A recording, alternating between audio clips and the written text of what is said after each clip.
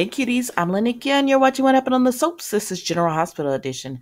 Alright guys, today is Wednesday, June the 14th, 2022. Let's jump right into this.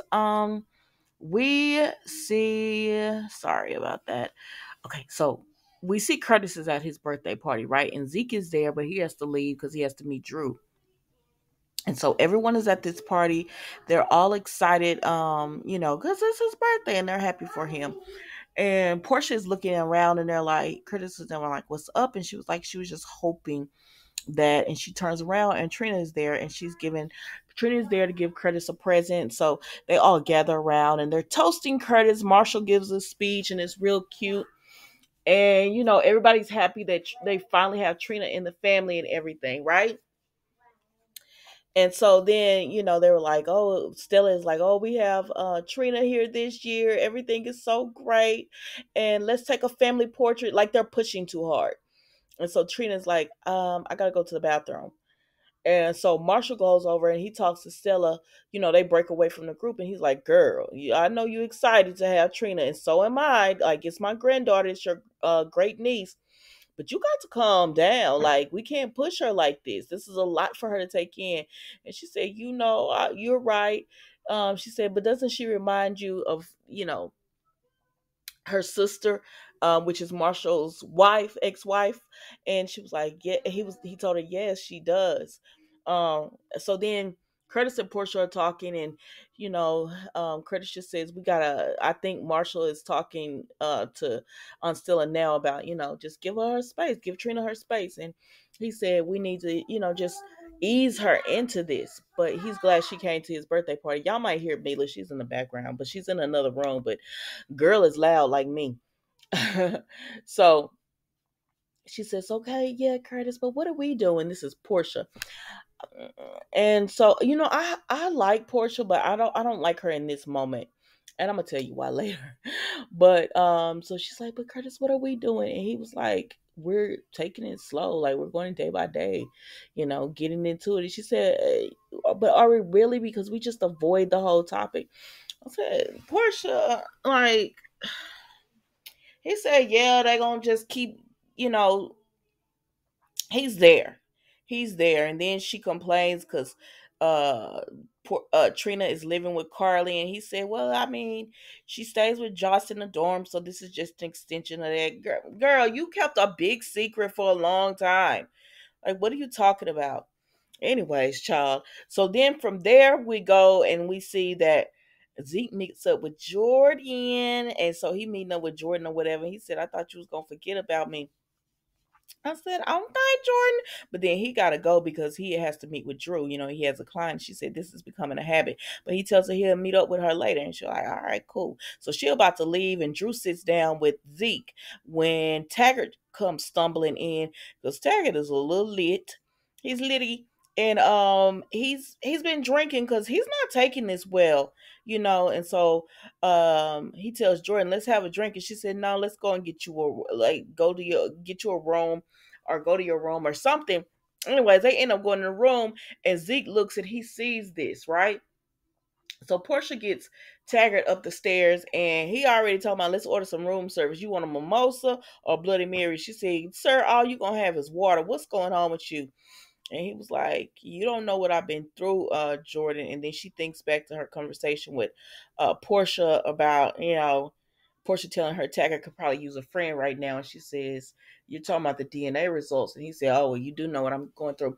I hate this for Taggart. It breaks my heart to see how devastated he is. And he can't show it. Like, he can't show it to anyone. And so it's just heartbreaking to see how much confusion Portia caused. And that's why I don't like Portia right now. I'm like, I like you, but I don't like you right now because you sitting over here begging, trying to get your life back to the way you just want this. Okay, Trina's your daughter, and now you should forgive me and let's work on our marriage and everything, while this man over here is just turning into an alcoholic. Well, he not really, but he trying to drink his pain away and stuff. It just makes me sick. Alexa, stop. Anyways, so that's what's going on with them, right? With that, right? And Jordan is just like, Taggart, you are still her father. You're still the man who raised her. And he said, I thought I was gonna be okay with this, but maybe I was just holding out hope that she was mine. He said, I saw Trina last night, and she was planning, telling me all about her plans, her summer, and nothing's changed for her.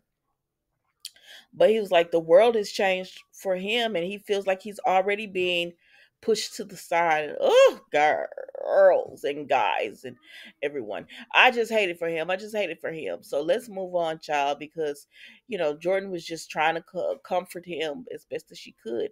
So then she sends Zeke a message and tells him, hit me up as soon as you can, because she like, I need to talk to him before he talks to his sister.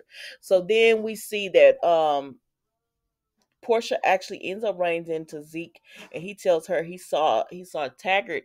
This is after his meeting with Drew. He saw Taggart go into the hotel, um, and he's not doing. He saw Taggart. He at least he thinks he saw him, and he's not doing well. So then we see before Zeke met up with Portia, he actually had to sit down with Drew, and he told Drew, "As your lawyer, I don't know if you should do this, but Drew says if his little plan doesn't go according to plan, then I guess he's gonna turn himself in so that Carly doesn't have to go to prison, right?" So then, speaking of Carly, she ends up talking to Drew as well, and she tells him that she because she's a little upset, and he's like, "What's up?" And she said she had a bad time with Olivia because she might have said something she shouldn't have said, and Olivia let loose on her, and he said she just mad right now. Y'all been friends a long time. Y'all get over this. So then they talking, and she tells him she couldn't turn that use the information against Sonny. She's not gonna roll on him. And so he tells her, um, it, Mama, why are you laying on me? So he tells her, okay, but what happens now? And he lets her know, like, if it's comes down to you and I, one of us has to go, and I'll go instead of the both of us going. So that's it with them, y'all. So speaking of Carly, she was over there with Olivia, right? So Carly's over there.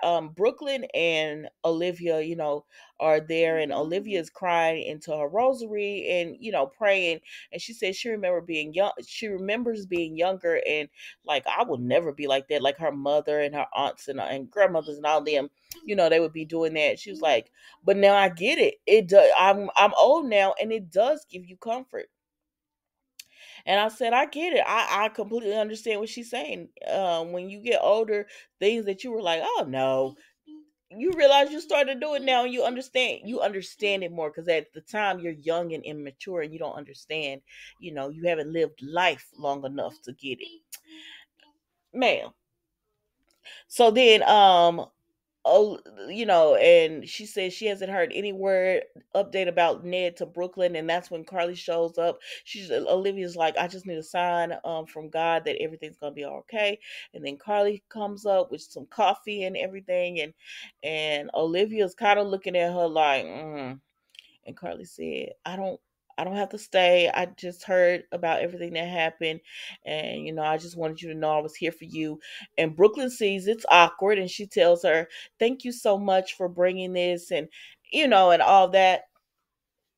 And TJ comes, and Carly was like, I'll leave or whatever, but Olivia tells her she wants her to stay. So it was a nice moment with them, kind of starting to try to bond again. But then TJ gives them news about the swelling on Ned's brain, and he says, it's not going as well as they hoped, as far as releasing some of that pressure and everything that they were trying to do overnight. So if it doesn't work, then they're going to have to do surgery, which of course is terrifying to Olivia and Brooklyn and all them. So Brooklyn ends up having to leave. I can't remember why, but I think Leo was with Tracy.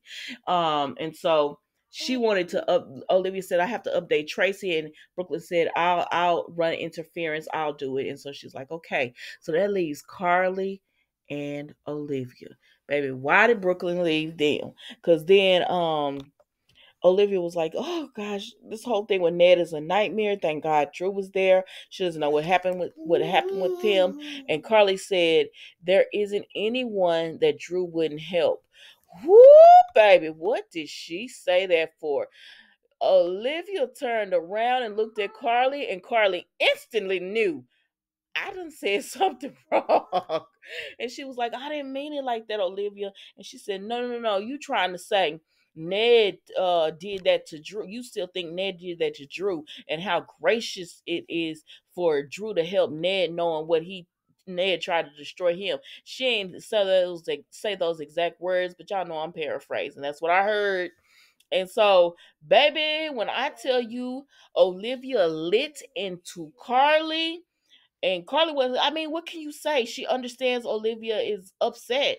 So she just told her, I didn't mean it like that, Olivia. I'm sorry. And she told her, listen, you think Ned did that to y'all with the SEC. Right now, I need people who care about my husband and want him to make it out of this. That's not you.